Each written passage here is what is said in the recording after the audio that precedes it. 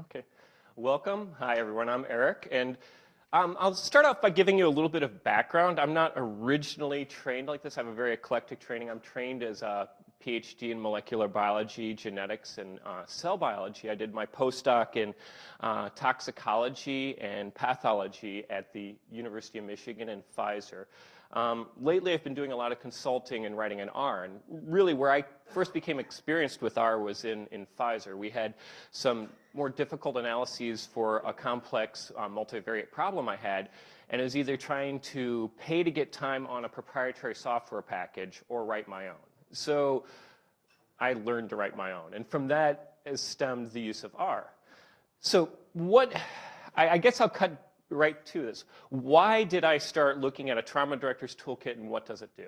So the Trauma Director's Toolkit is designed specifically for medical professionals to utilize with their data to aid them in injury prevention, diagnosis, or any other necessary analysis of this disease. And I'm going to specifically use trauma as a disease because we can look and see that it follows very specific probabilistic-based approaches. Well, it's not as easy as, say, diabetes or some of these others. You do have very specific underpinnings that we can use. And also, the thing I also want to kind of point out, as full disclosure, this was also done in conjunction with my wife. So it was a grant sponsored by my wife, who is the trauma director. She's a medical professional. She has a general surgery and a fellowship in critical care. So this was done, full disclosure, team wifey.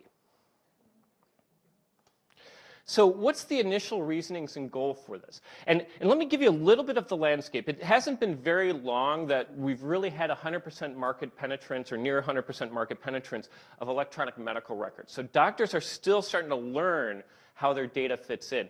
And I also want to kind of couch this into a larger sort of philosophical discussion, I think, that belongs in LibrePlanet and free software, is in order to have a liberated user group, you need a free and ethical data, you need free and ethical software, and you need your free and ethical hardware. So what the part of this is to help bridge the gap between the proprietary software that we're seeing to take maybe exports from proprietary software and put them into the public space so they can be used by anyone, or if they already have an existing, a lot of hospitals will already have existing statisticians. The reason why we chose R is that it can be piped right into those already existing packages. So our goals from this started off is it needs to be in the free software GPL license ecosystem. And I wasn't originally aware of this. I've just been using free software for what seems like forever. I think I've been using LibreOffice since about, I don't remember, 28, 9, 10, around there, and I think had a couple of different names. But it's something that I've always found interesting because it seems like coming from the molecular biology standpoint, where we had a lot of proprietary, a lot of closed intellectual property, I saw almost what appeared to me to be as a stagnation in development, where you had to go through like a gatekeeper to ask permission to use it outside of the standard use. So that's why I chose that this should be in the FSS GPL software. Both the software and the packages should be scalable to larger data sets, as well as have the necessary tools for basic analysis. So why am I stating this? So a lot of times these trauma registries and the trauma docs and the trauma registrar will collect their yearly data and they'll upload it to a database on the state and then the national trauma database. Sometimes, not always, depending if you pay for the necessary added, I don't know if it's a package or how they classify it, they'll give you reports that allow you to benchmark back to the national standards. But there are very specific and very obvious different changes and demographic changes that you see. For example, a lot of this data was taken from Northeast Tennessee, where you're going to see a higher social vulnerability index. You're going to see a lower access to vehicles. You're going to see a higher rate of under and uninsured than, say, someone who's going to be in Boston or New York. So we want to be able to look at your stuff and to be able to compare it locally, as well as have some national guidelines. But this is where it gets to the need for the experts. So we need the expert to be able to easily modify it by any end user. So if they see an analysis is close but not quite for them, that they can just do it themselves. And we need to provide a summary and graphical and accessible, because what we're seeing right now is machine learning, and I don't like the term artificial intelligence because you can't create something out of nothing, and I still haven't seen human intelligence yet. So if anyone sees that, point that out to me. But so what I'd like to see is that the medical professional will be able to apply it. There are very specific classification protocols that we can use that will help them earlier identify disease. And maybe this could even get to the point where we can start having doctors think about how to use their data on a real-time basis. Now, in addition to helping medical professionals, I think this gets back to the second part. How do we get this data into the public?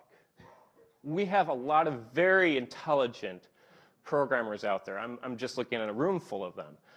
We have very intelligent data scientists out there, but we don't often have easy access to this data. And it seems like other people have dealt with this. Not only is it just literature data, but it's basic patient data. So what I'm working on and working with the clinicians right now, working within the HIPAA framework, where we have very specific safe harbor and very specific experts that can determine whether or not the data can be released, we can then work with the function so that they can pre-blind them, and hopefully, I mean, I guess it would be ultimately upload it to, say, someplace like the Libre EHR system or some completely free electronic health resources where other people could then use to actually look and design new technologies. So finally, what this came out of was there was a recent merger that occurred in my wife's region. And it was difficult to write reports from your data. You could provide beautiful, simple summary bar charts and stuff like that, but it's difficult to write reports. And also the state of Tennessee is required to have a state report done, but I don't think they've actually done the report in 3 years. Since 2015, there hasn't been a state report put out, just saying. So we need the ability to write reports and figures as needed by the end users. And it also helps to act as sort of an administrative pacifier. If you're in a large organization where they want to be able to put in their checkbox that you've done the necessary work, you can hand them this report to say your administrative report, and they're going to be happy. So it serves multiple levels. So what is the overall design? Our package, it's base, it's core, it's underlying. It's licensed under a GPL version X. There's multiple ones if you want to check, but it's pretty much all the GPL license ecosystem. The Trauma Director Toolkit package is a GPL v3. It can be anything you wanted or equivalent. It's easily accessible, so no gatekeepers. And what do I mean by that? Oftentimes in academia, you'll see people produce these great, I mean, they're packages and programs, but you have to go to them to ask them to get to it. And it acts as a gatekeeper or a barrier of entry. I don't want to have that. I want someone, if they want to use it, just to be able to download it and use it. So that's what I mean by no gatekeepers. So that's why it's currently on GitHub, or it'll be on GitLab or equivalent, and I hope to always maintain it this way. Because the one thing I have found from my perspective, if there's going to be a gatekeeper in place where you have to ask them, and sometimes you have to beg them, and what are you going to give for me, or what sort of data am I going to get in return, it ends up squelching and decreasing the innovation that can occur in that area. So right now, the initial functions are concentrating on the cleaning of the data, the mapping of the data, and a few other basic sort of items. The reports, initial work is using Markdown or R Markdown. Usually I'll use R Markdown in RStudio or Markdown because I haven't been able to get my Emacs hook to work correctly for the RMD files, but that's just me. Oh, and actually I should probably say that. I forgot. This was totally built on Emacs 26.1 using ESS. I didn't use anything proprietary. It's just kind of, why not? And the reports are easy to modify. In the Markdown, if you're familiar with any Markdown or R Markdown, it follows very basic, early sort of HTML style or very basic Markdown style. So I found that most of medical professionals have no problems once you teach them, you know, 1 hash equals really big to 5 equals really small. I mean, they're off and going. So we needed this also to be operating system agnostic. What I'm finding is that you're going to have a range of different operating systems. Like you might have, in a group of 5 partners, you might have 3 using Mac, say 10 partners, 3 using Mac, 4 using Windows, and 2 or 3 using a mixture of Linux, and some will have a mixed household. And in fact, our household is a mixed household. We'll use multiple distributions of Linux, multiple Mac and Windows OS. And so this is, I think, common for what we're going to see in the medical professional. So we continue to choose to keep it operating system independent. So we start out with cleaning the data, and that's honestly about 80 to 95% of the time it seems like you're spending trying to get rid of weird, like, tildes and ampersands and stuff that are added to your zip codes, or cleaning the data from consultants that failed to incorporate or put in the correct zip codes. So a good chunk of this was spent just cleaning data from these exported sources. I think this will be actually easier if we can get direct electronic medical access, but again, we'll talk about that proprietary ecosystem and how that acts as a gatekeeper.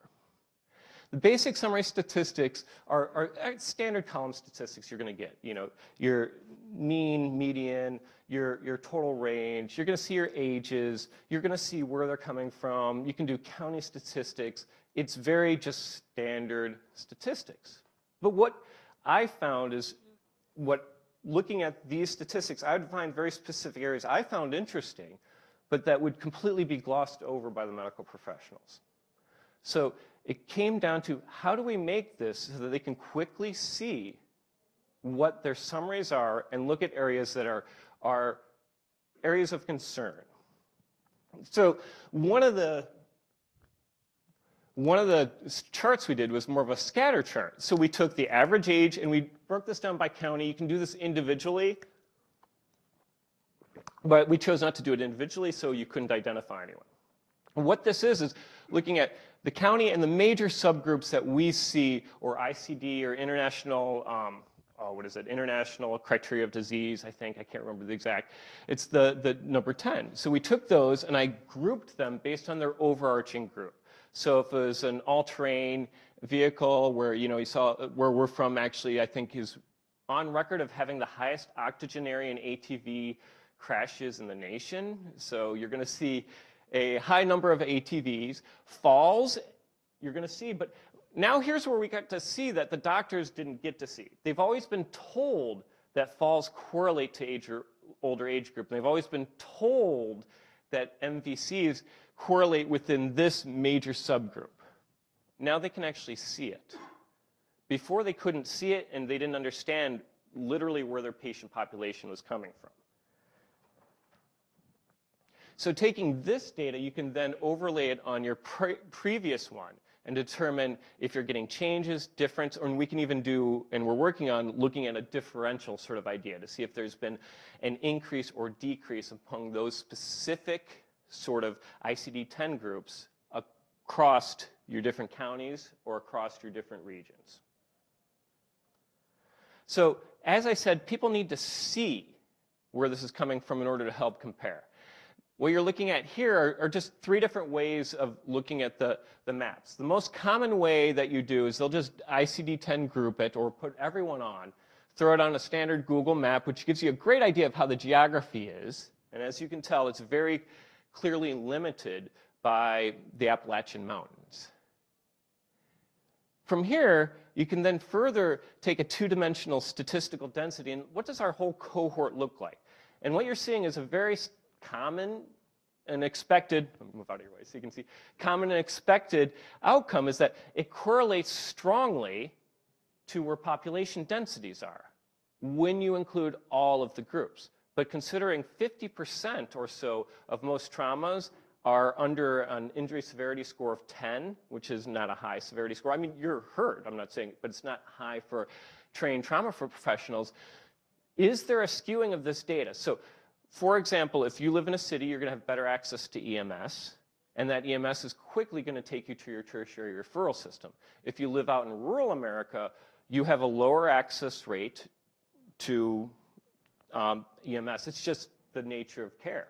For example, when on the volunteer fire department I worked on for years, we would take, on average, 15 to 20 minutes to get to a motor vehicle crash, whereas a friend of mine And that was fast. That's if it occurred right next to the station. Most of the time, it would take 15 minutes just to get to the station, then another 7 to 10 minutes to get to the crash. Whereas you compare this to, say, someplace like Tampa, Hillsborough County, they're within 7 minutes of actually having an advanced life support rig being on scene. I mean, when we're talking where time counts, that's a big difference. So what you see here, when we separate out how these injury severity or how these injuries distribute based on severity, what we see is kind of what you would expect. You have a population-specific density distribution around where you have high access to cities or high access to EMS providers. Where you see a decrease in that access, you see a spread out. So it becomes more of a uniform distribution that's related to the distance instead of the distance and population density. What was also interesting that came out of this, during the time that they were doing this work, and this is across 3 years of medical records, during the time they were doing this, they had a decrease in the number of registrars, so they had to bring in a consultant group, a highly rated consultant group, and they took the time in entering their medical registry to bring it up to the state standard. But what was interesting to me is that they failed to introduce the injury severity score on a chunk of those records, so we could quickly pull out that which records they probably entered and where they were. And so it's just kind of interesting side note that sometimes you got to check who you're hiring for your outside vendor provider. As we talked about, travel times are important, and why was I talking about it's very important that if you're within 7 or 8 minutes to an advanced life support rig, how that can be very effective. So there's something in trauma called a golden hour. Now, it's not exactly an hour.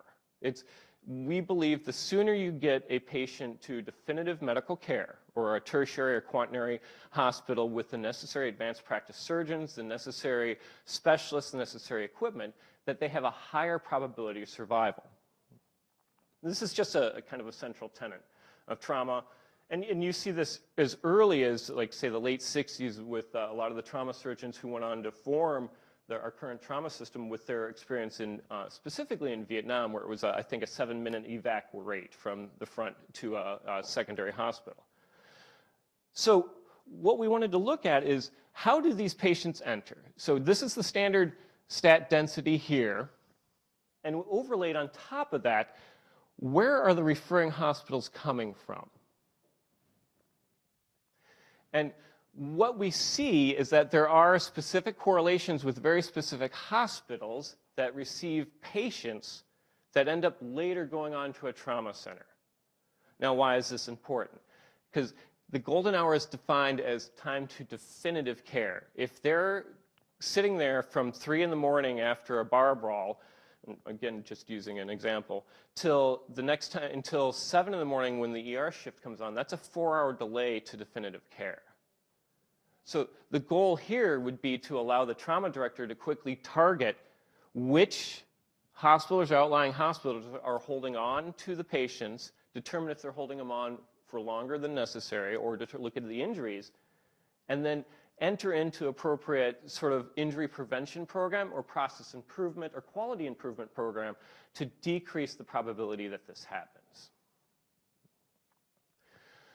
So as I said, this was part of more than just an initial idea. Initially, this was designed as an injury prevention sort of process improvement program that could work with any data. But last year, I think it was last year, January,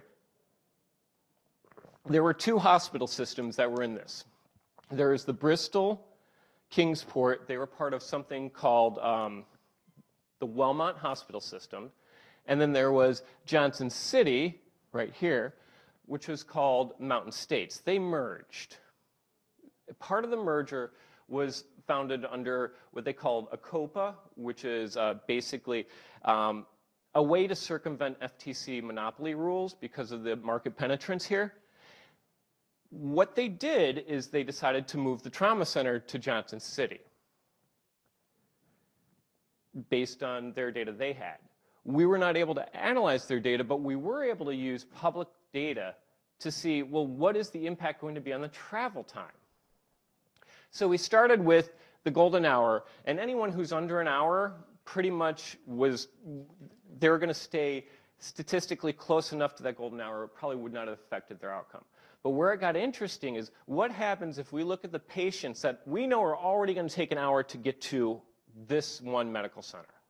What is the delta difference to going to other medical centers? So again, just using publicly available data that's taken from the 21 counties that are designed to regulate this merger. And for an example, that would be right these counties, about like that. Nothing in North Carolina, Southwest Virginia, and Northeast Tennessee only. So just taking either census data or what I used was county zip code data, you're able to then determine anything that's over an hour or under an hour is thrown out. Anything over an hour is set at 0. So what we found out is that when you look at this, only 4 of these regions had a shorter travel time to the currently selected trauma center. 41 of the COPA had a longer travel time total. And what you're seeing is that you see a demarcation of 4 or 5 different ways of how you get into this. Why this is following very specific lines is you almost always had to go by that trauma center to go to the other trauma center. So that's why you had this many here. So after they're in the trauma center, what do? I mean, you can do a whole range of different things. But is there a way, when they come in, based on their injury severity score, we can predict how long they're going to stay?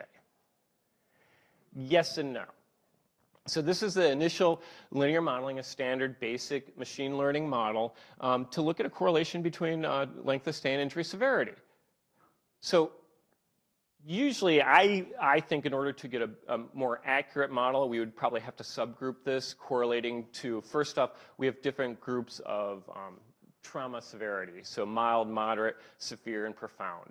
Secondly, we're also going to have to adjust for medical or socioeconomic risk factors. This did not do this. This is just truly a back of the envelope or an easy, simple proof of concept. Can this be used, and can we use this to look for leverage events? So first, we just took the entire population and looked. How does our injury severity score correlate to total length of stay? And we saw a pretty decent correlation. But what I kept finding interesting, and I'm not sure that these are, but more than likely, these few up here are what you're going to have people that come in highly injured, but will have a very low length of stay. What type of people do you think those would be? Dead ones.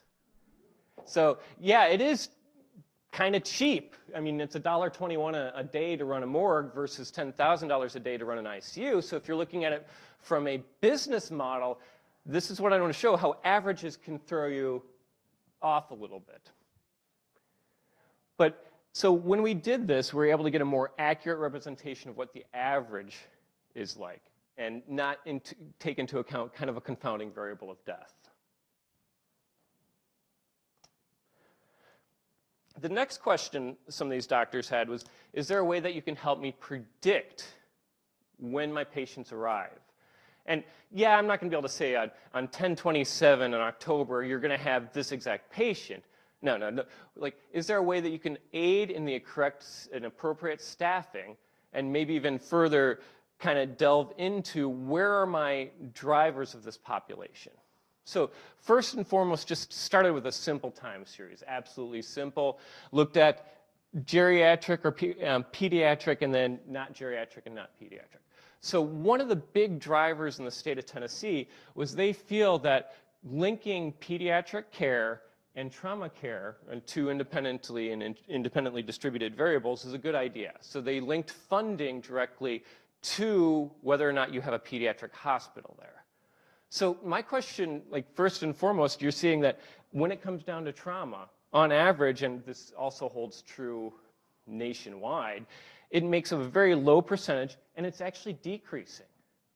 On a nationwide scale, the pediatric trauma is decreasing because of a lot of our safety features.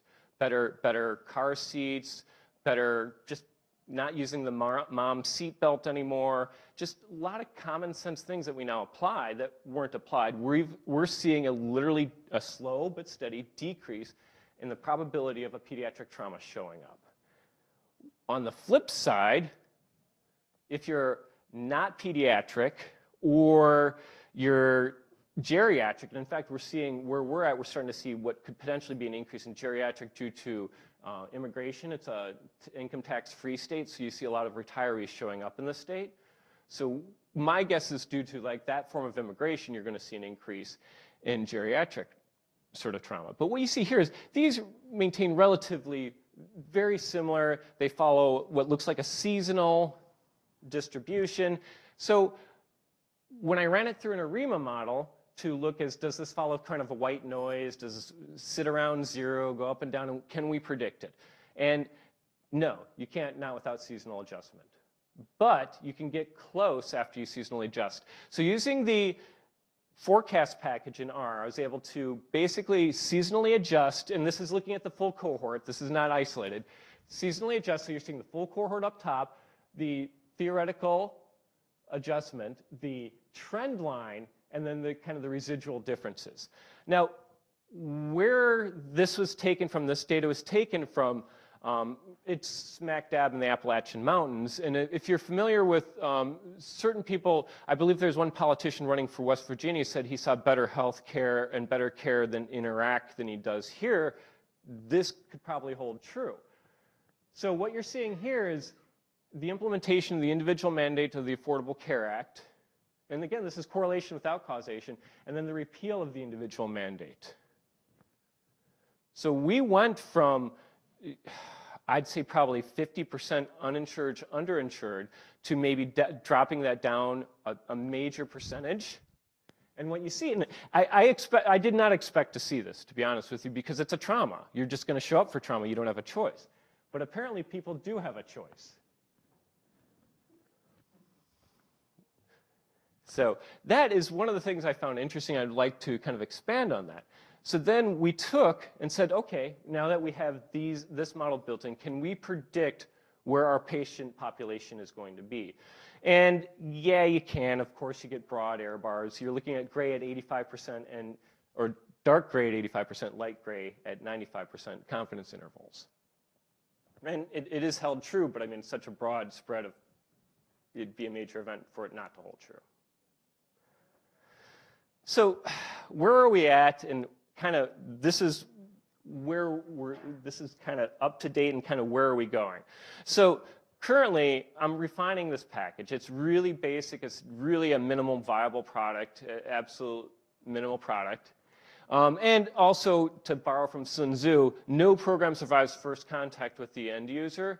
What I'm finding out is that as soon as you get something that works perfectly in your hands, it really doesn't work perfectly, it works in your hands, you give it to someone else who thinks can use it, they do things you never thought were possible to destroy it.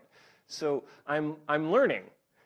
So quickly, I'm going back and integrating some of these functions to make it easier for the end user and the medical professionals to basically just enter in that they want it blinded, and it'll go through and blind it for them and automatically pull out the columns they're not supposed to have. They're just, medical doctors on average are very busy and overworked, so you have to make it as easy as possible for them to give you the data.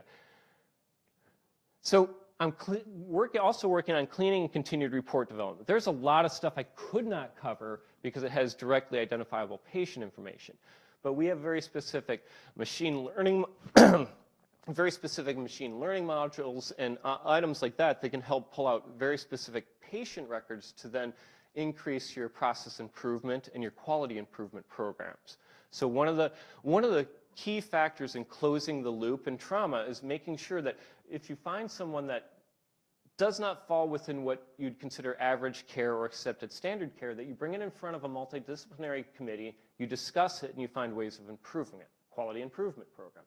So there are certain areas that we're working on these reports to automatically pull out that would not fall under the standard filters. So those people that maybe stayed longer than they should have. And what was interesting, we were finding that when you start doing that, you find that there's oftentimes downstream bottlenecks that prevent you from getting these patients out of the hospital. So again, a summary, this isn't an exact patient, but if you have someone who has mental disabilities and needs very specific care, it's very difficult in rural America to find a facility that you can transfer them to take care of their long-term care.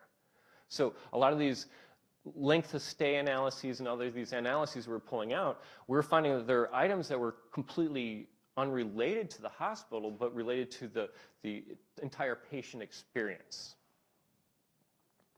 So next thing we're including principal component analysis and some basic neural network machine learning. What we're finding is that with some of this data, where there's correlations that doctors see, oftentimes simple linear models don't, and it's following more of a non-linear model. So in order to follow kind of, to quote Henri Laplace, probability theory is just mathematics reduced to common sense. So that's kind of what I'm trying to do here, to help these doctors, like, I want them to be able to look at that and say, this is just common sense, what took you so long? I mean, that makes me think, I mean, it's frustrating, but it makes me think that I did my job right. And finally, I'm looking at the development of automated blinding of patient health information and any protected information. It's easy to take care of the basic 10 to 14, but where we have problems is these combinatorial problems. So if we release this data, how do we prevent people from recombining it and identifying these patients for nefarious uses? And so this is, again, where I talked about earlier. I wanted to talk about the philosophy of data. This is where I think we need more of a moral and ethical sort of guidelines, I don't know if you'd call it, to the use of data. Like, if you're going to use this, I have no problems using it for medical treatment, but don't use it to market someone the next sort of catheter or the next, you know, sort of Band-Aid.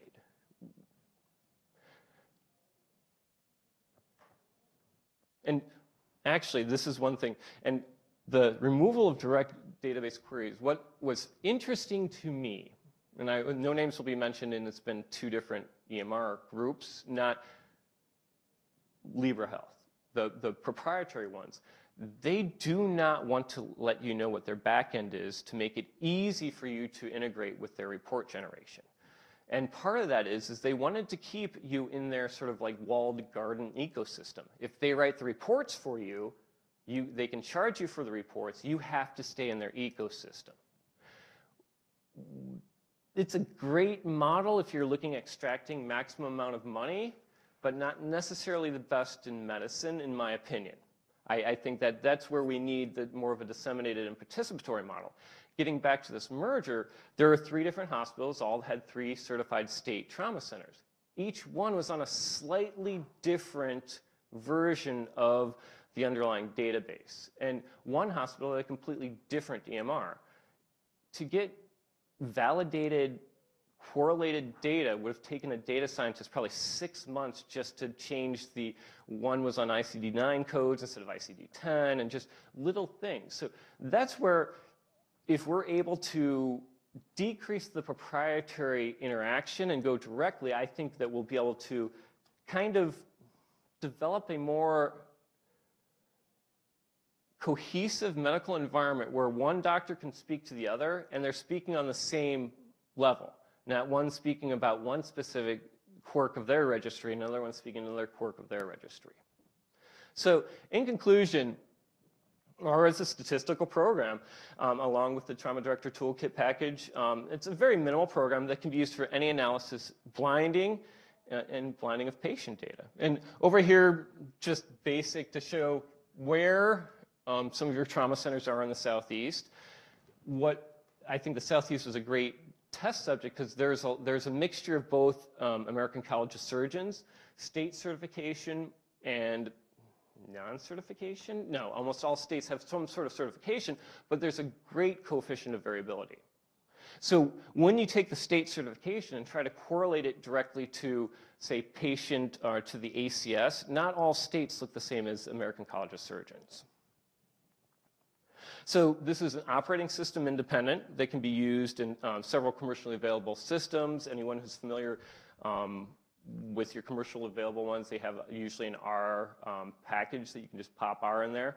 It provides a basic set of tools: target injury prevention, show your encatchment area, determine where they're coming from. Future iterations are going to include basically potential customization, more machine learning, calculation of social vulnerability index, which gets really interesting when you come to correlating your social vulnerability index, access to vehicles, and trauma care needs. And then we're also working on direct database access via the dbplyr package, and that's again in the Tidyverse ecosystem. So together, this is meant to work with your medical professions to aid them in sort of better treatment of trauma, but this is not just trauma specific, it can be used by any sort of individual they choose. So acknowledgements, I'd like to acknowledge Dr. Tiffany Lasky. She's my wife, so I guess this would be granted by the Lasky Olle Foundation. She's the trauma director at East Tennessee State University and Holston Valley Medical Center. Vanessa is the registrar. She's basically was awesome at working with something they call DI Driller and giving me the access to the CSV files. And Sarah, she's a surgery resident that kind of helped us with this and recently did a poster presentation. The Free Software Foundation team, I really would like to thank you guys, because I've kind of opened, from someone who kind of lives in my own little Northeast Tennessee world, there wasn't a lot of information about free software. And the free software volunteers, LibrePlanet, and everything has helped me along this way. I came from a proprietary system, so to see how to do this is huge. Our core team, just having R is great. And then, again, all these R packages, Tidyverse, ggmap, Geosphere, Forecast. Without other users, I guess on the backs of giants, we're able to make our discoveries. So without other giants and other people like that helping, there's no way this could have happened. All maps were using the Google Map API and the ggmap package. All Google Maps are required marking and data providers. And then some of those maps you'll notice we're using Stamen maps. Those are the open source maps. So yes, you can use open source maps. It's just at the time the Google API and the ggmap API and open source maps were fighting. That's the best way I can word it. It was not taking my bounding box sizes, it's just being hateful, so it was just easier to run the Google Map API. But ultimately, it would be nice to move it to a full open source map. So, any questions, comments, complaints, tomatoes? Hi.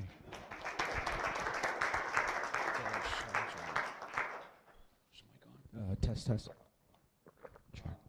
it's not a question, it's more, I perked up when you mentioned Appalachia, because that's kind of where I live, although I live northeast of your region there. I'm in central PA. Okay. But I also work in search and rescue, and yeah, me too. A lot of the accidents you reported are very recognizable to me, especially the ATV, a lot of fatalities in that.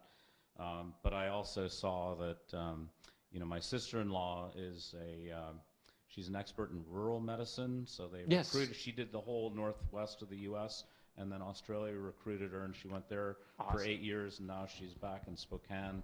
And I was thinking, I really need to show her your presentation, because I'm sure she'll be able to use it in some way. Yeah, and more the merrier. I mean, yeah, and then my college roommate's doctor in Missouri. I can think of a zillion people who would benefit from this. So thank you. Is what I want to say. Oh, thank you. Question from IRC, and can you put up the link to the source code? Where can they find that out? Just github.com, Eric43. And it's also, if the PDF on the slides, that should be an active link.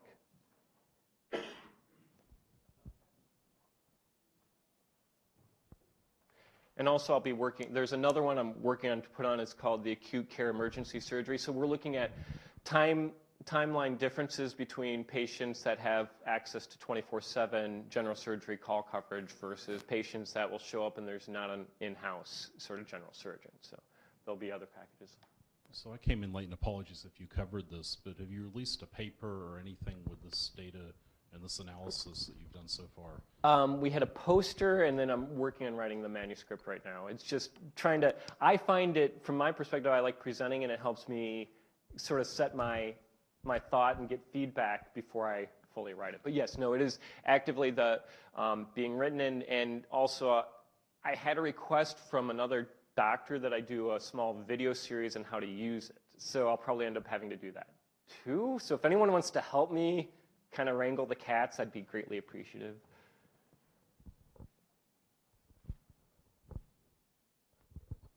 Hi, I worked in North Carolina, Eastern North Carolina in the 80s with a health, it was the North Carolina Rural Health Coalition. And one of the things that we noticed, this was when I was very young and I was more of a community organizer, but the doctors I worked with noticed that there was a high incidence of cancer, and we were thinking that it had to do with some of the toxins that were in the soil or whatever. And I wondered, you know, you're doing this work, but if you have ever mapped like that kind of work? Oh, it could totally be done. A lot of times you run into that with your multiple hypothesis problems. So you have to go back and simulate that. But no, that is very useful, and it would be, I think, and there was online, it wouldn't surprise me if they have any density maps like that. I'm surprised they don't. If they don't, I'll make it, because it would be really interesting to know. Yeah, it just would be a really cool map. Yeah. Especially I'm trained in cancer. I did a lot of my last work was on an immunotherapy clinical trial. So it would be for stage 4 breast cancer. So it'd be really interesting to see that. Any more questions?